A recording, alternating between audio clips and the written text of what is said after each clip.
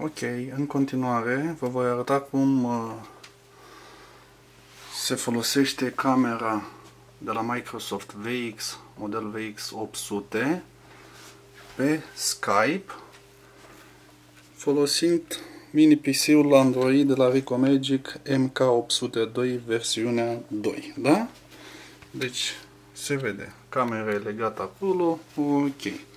Deci în primul rând, ca să funcționeze impecabil, eu folosesc ca și firmware un soft de la concurență, de la uHost, Android versiunea 4.04 și softul este din 24 octombrie 2012. Ok.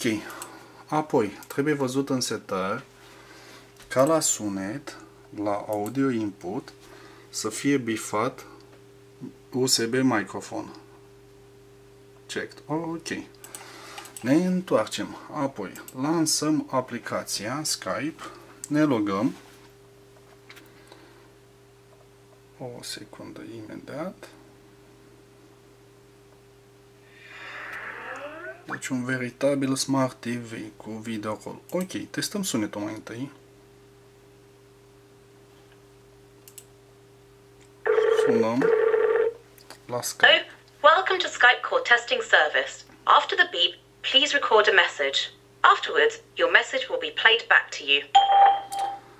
210, 210, probă de microfon, voice testing, 210, 210, probă de microfon, ok.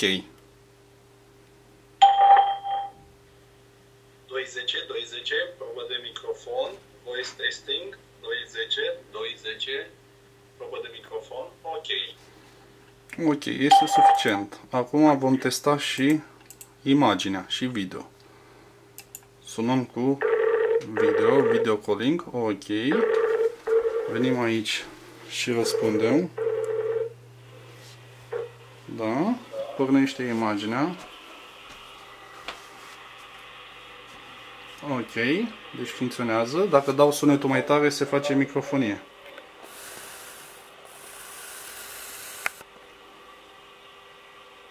Funcționează, da. E tot ok. 210, 210. Funcționează microfonul, dar e dat încet. Ok. Succes! Toți care aveți camera VX de la Microsoft VX800. Spor, așa funcționează. O zi bună, bye, bye.